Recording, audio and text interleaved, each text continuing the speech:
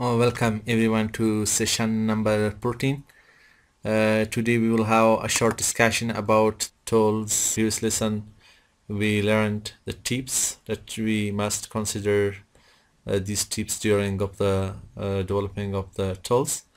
But now we have steps and these are the steps that we must consider during of the developing of the tools and to create the tool for our selected indicators and selected methodology and the methods of the data. Anyway, steps to create tool. We have step one. Step one is understand your indicators. It's very important that we must understand our indicator better.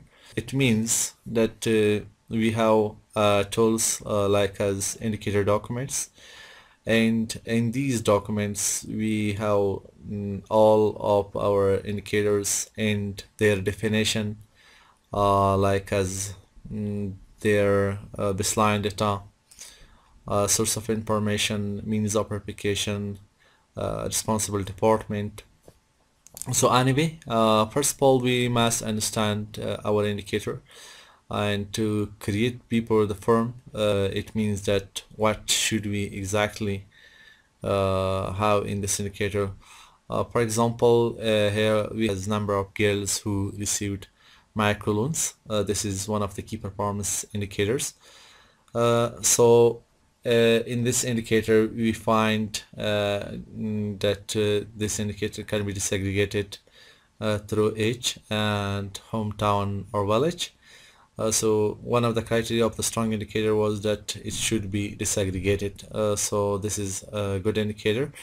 Anyway, here we explain only the way that indicator should be, that we must understand our indicator very well, and every indicator must have a definition. For example, we do our definition for this indicator is that the girls who aged are 18 to 20 and they can earn, for example, from $5,000 to $10,000 in 1 year for the microloan purpose.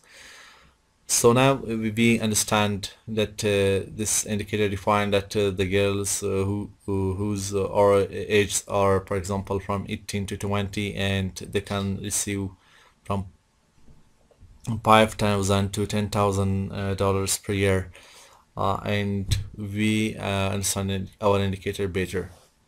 So this is the step one. People of this to create tools. We must understand this step because it's very important. And we have step second, decide which information to record. We must understand that in every data collection tool we have two parts of the information. One of them is the essential information that we must focus on during of our data collection tool, and the second part is metadata. So metadata is very important. It plays significant role because it helps us to collect the data where and on which date. Because if there if we find some mistakes or any appreciation or any other comments, we can share this back with that responsible person who collected the data. Anyway, so the in step two we must decide that which information should be recorded, but we must focus on essential information of the indicators because these are very important. If we did not focus on the essential information, we cannot measure the indicator properly and in appropriate way. So now we have a very good example, like as the previous example, number of girls received microloan. So here, for example, we use some question and we write this question in our form. For example, one of the very important thing is age, amount of the microloan, hometown, and any other information, for example mobile phone number, signature, for example, like. So this is very important, that we must decide which information to be recorded. Step 3, decided how your form will be pulled in. It's very important, because we need to consider the who will fall in the firm. Well, a member of our team. One way to make it easier, easier to fall in the firm is to use codes. Codes are short ways for user to record common categories. Update could make it quicker to pull in a form and allows more data to fit into small spaces. So we can use different codes, and the codes will help with us to collect data quickly. These codes must be explained in the in instruction part of the form. For example, if we write P, what it means.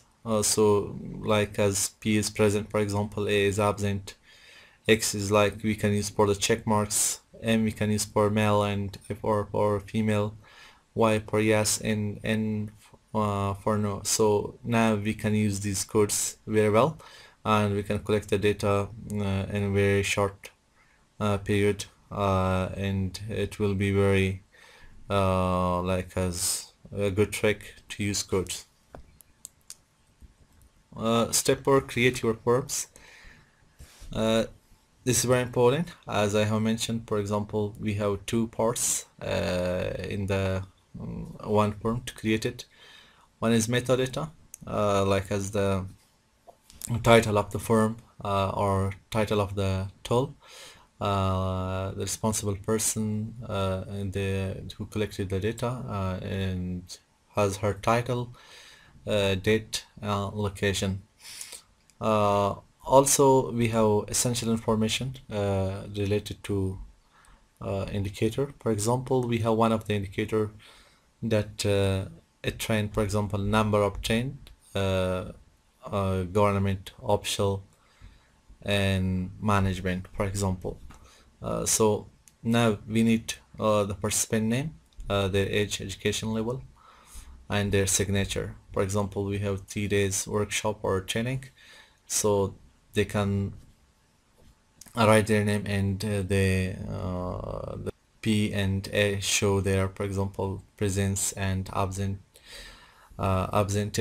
So it's very important to place this information, and for this purpose we create tools. We place metadata and the essential information related to indicator. Test your form. For example, we have created this forum.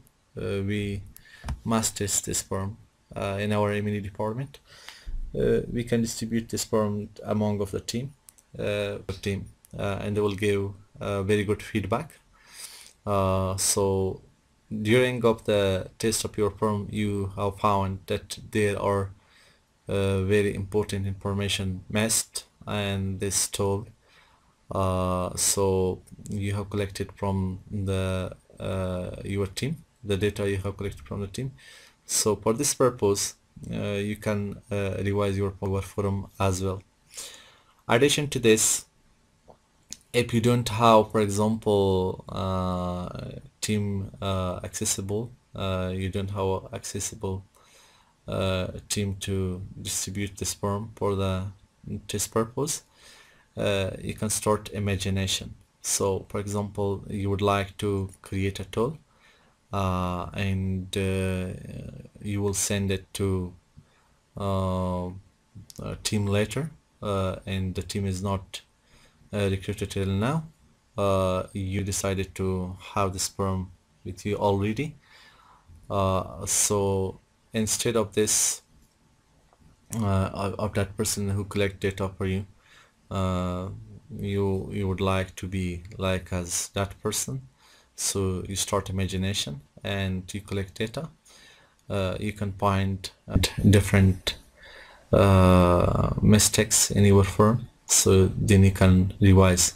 But anyway, the good way is to test form with team. The team will give feedback, and that will be very helpful. Revise your form. For example, we have found in this forum that there is need for a signature of each participant at the end of the page, and also we miss mobile number, email address, for example, and the location from which part of the country he is participated in this workshop. Also, we can revise this information, and after revision you can send this form to field for the data collection purpose.